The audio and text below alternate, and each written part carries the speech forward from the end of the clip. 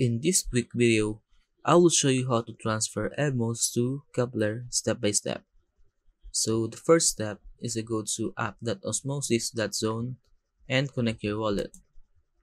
Now we have two wallets here. We have Kepler wallet and Wallet Connect, but for this video, we're going to choose Kepler wallet.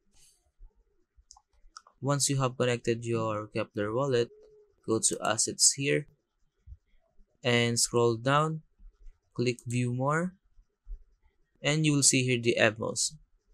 Now if you don't have an EVMOS token in your Osmosis, you can swap any token in your Kepler wallet. For example, let's go to swap here and let's swap Osmo. Let's click here and you can see here the available balance I have. Below the Osmo here, click here and click EVMOS. Now you can type the amount of Osmo you want to swap. For example, I want to swap 0.10 Osmo and I will receive this amount of EVMOS. Now click swap here. Then you can choose low, average, and high gas fee, but we're going to choose low gas fee. Click approve and let's wait for the transaction to be completed. And as you can see, the transaction was successful. You can now go to assets here and you can see the total amount of EVMOS I have in Osmosis.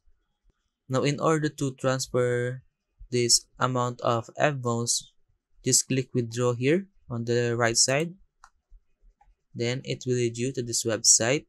Click here and click get address here because we are choosing Kepler wallet as our recipient. And now you can type the amount of EVMOS you want to transfer. For example, I'm going to choose the maximum amount of EVMOS I have in Osmosis. Click max here. Then click transfer coins from Osmosis. And now again, you can choose any of these three options, but we are going to choose low gas fee. Click approve.